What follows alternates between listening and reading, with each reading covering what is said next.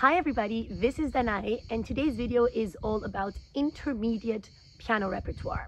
I've already made a video on piano technique repertoire that I find very helpful, and also on the, for me, ideal repertoire for beginners when playing the piano.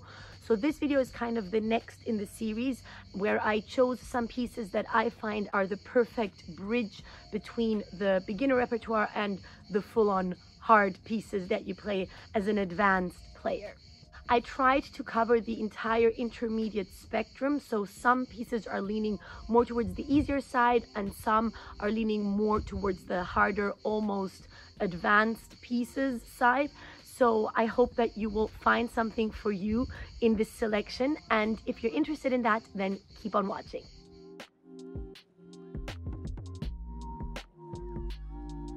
So before I get into the video, I just wanted to mention that, as you can probably see from my surroundings, I'm still in Greece. This is my last day in Greece.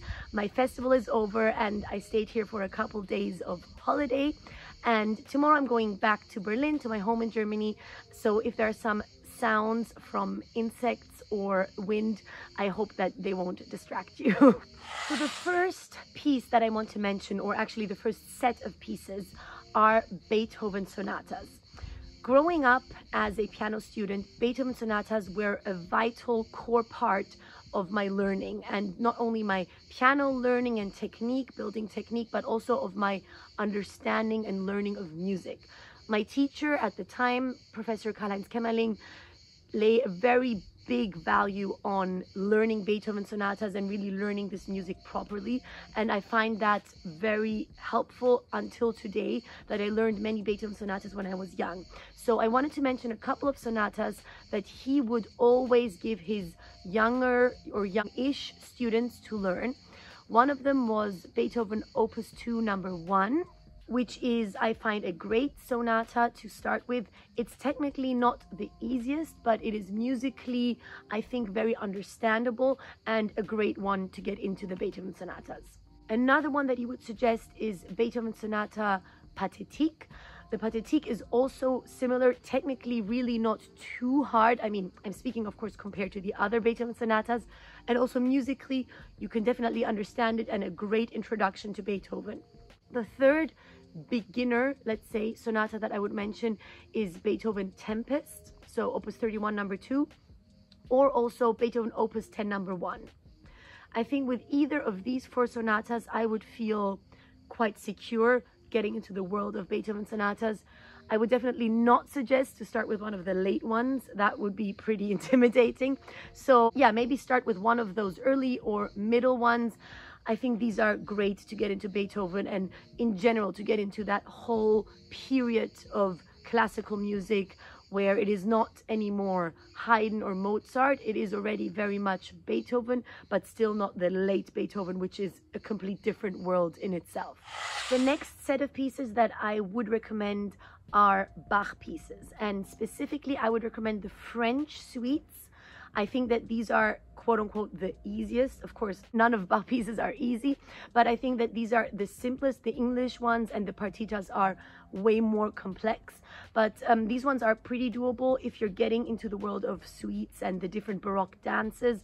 I think this is a great introduction to that, or also any prelude and fugue from the Well-Tempered Clavier are a great introduction to this whole polyphonic world. In my beginner repertoire video, I mentioned the Invenzios and the slightly easier Bach pieces, and I think that once you've already gotten into those, the French suites and the Well-Tempered Clavier are a great continuation of your study of Baroque repertoire. Another Baroque thing that I find a great repertoire piece is any Scarlatti sonata.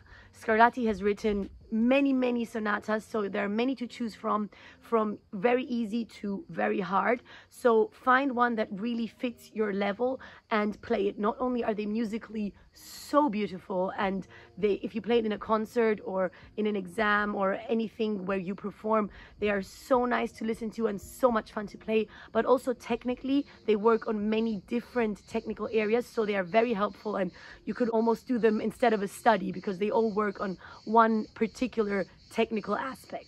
So definitely look into the Scarlatti sonatas. Moving on from Beethoven, I would suggest a piece by Mendelssohn, and I would suggest the Rondo Capriccioso by Mendelssohn.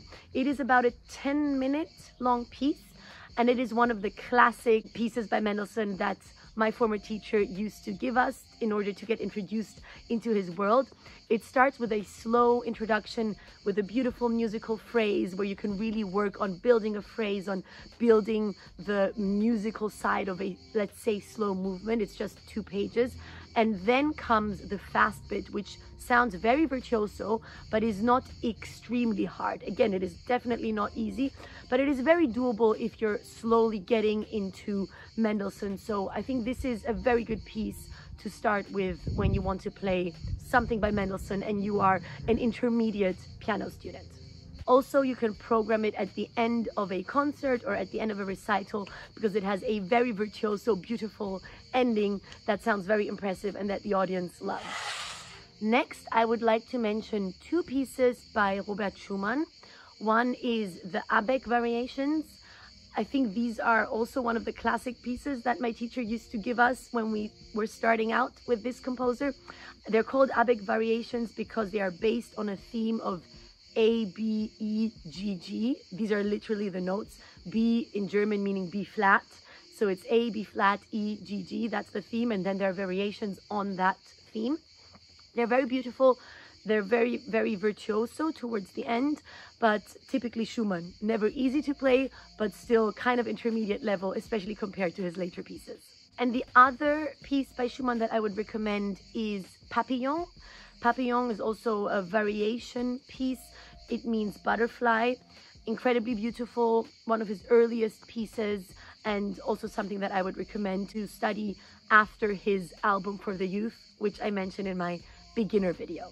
In general, I will definitely link the beginner repertoire and also the piano technique repertoire video that I've already recorded and posted in the description box down below, so you can also check that out. The next piece I would like to mention is by Maurice Ravel, and it is called Jeu d'eau, meaning water games in a way. I think you can imagine a little fountain and the water droplets dancing around. I think this is kind of what this piece sounds like and what it is supposed to depict. It's very beautiful, and it's definitely an intermediate piece that sounds incredibly nice, that is doable, and that you can program in any program. All these pieces that I'm mentioning are also pieces that you can play as an advanced player, but they are kind of these pieces that are the first step into that new repertoire. So for Ravel, I would definitely mention Jeu d'eau. The next composer that I want to mention is Frédéric Chopin. For Chopin, I think that in my beginner video, I mentioned some easier waltzes and nocturnes. Obviously, you can get into some harder waltzes and nocturnes, but also I would like to mention 2 pieces that are definitely also leaning towards the more advanced, harder side, but that I think are great gateways into getting into that repertoire. And this is the first scherzo. It's probably the easiest of his scherzos and definitely demanding, but I think doable for you to get into the future ones as well, especially if you're investing a good amount of practice time. And I would also like to mention his first or second ballade. The third and the fourth one are definitely the hardest ones, but first or second, I think, are the ones that you could get into as an intermediate student. Again, these 2, the scherzo and the ballade, are if you are more of a serious, let's say, intermediate student that definitely practices every day and that has some time to invest into that. But if you do have that, then it's totally worth it because they are very rewarding, musically incredibly beautiful, and pieces that will definitely get you to the next level musically and technically. Speaking about Chopin, something very important that I would suggest to any intermediate student is start getting into the Chopin studies. As you maybe know, if you've been watching my videos, I've made several videos about different Chopin studies, and I would definitely recommend that you start practicing the Chopin studies as an intermediate student, because you will probably have the technical skills that you need to start them.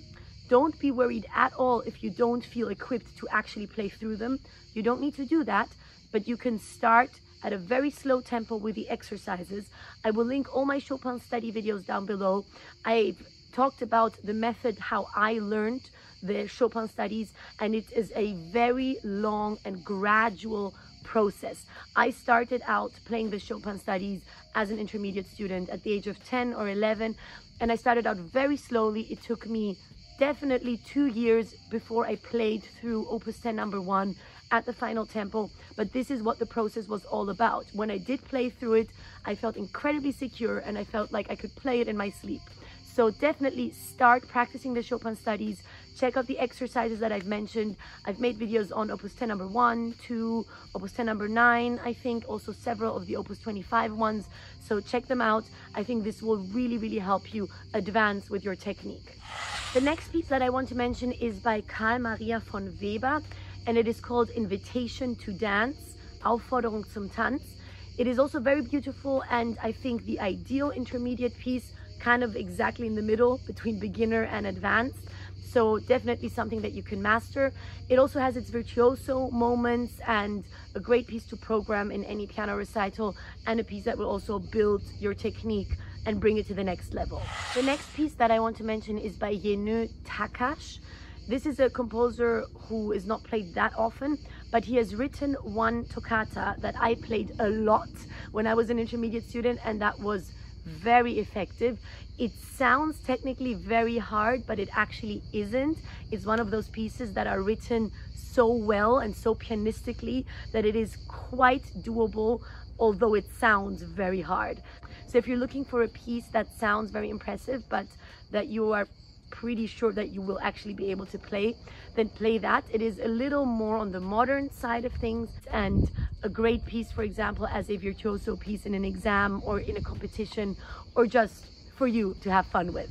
And then finally, before I finish this video, I want to mention some piano concertos, because depending on what your plans are with the piano, if you're looking to do this professionally, or if you want to study it, or if you might want to just build a bigger repertoire, I would also like to mention some piano concertos. Of course, mostly intermediate students don't have the opportunity to perform with an orchestra, but you don't necessarily need an orchestra. You can do it with a string quartet. If you have friends that are playing string instruments, you can do it with a play-along recording. When I was 11 or 12 years old, I was practicing my first piano concertos and just playing them with recordings, with a CD playing in the background, and I was playing the piano solo part, and I felt like I was playing with an orchestra.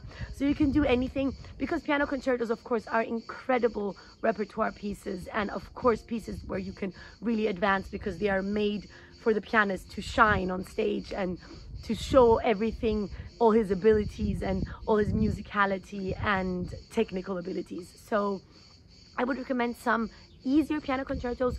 For example, Mozart's 414 piano concerto, a shorter one, very cute, incredibly beautiful, such a musical gem, and something that you can definitely play at an intermediate level. The other piano concerto that I would recommend is Beethoven Concerto number 1. It is, of course, not easy, but compared to his other ones, much easier. It was one of the first piano concertos that I played, actually, when I was 12 years old.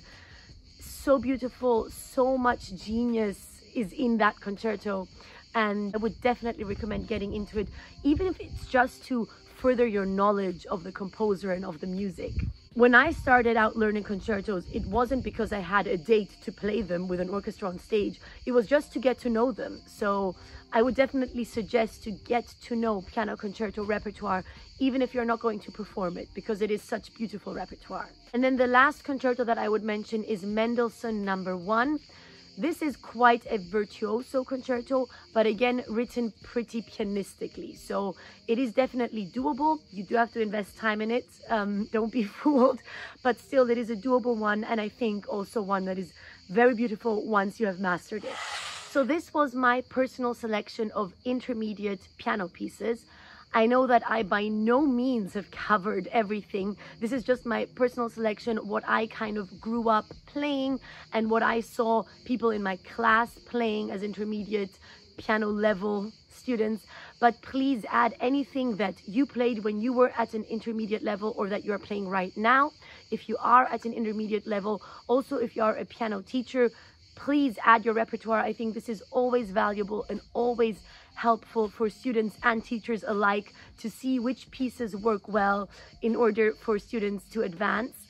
and let me know what you thought of the pieces that I mentioned, if you've played any of them, if you found them helpful, and I'll see you again in the next video. Bye!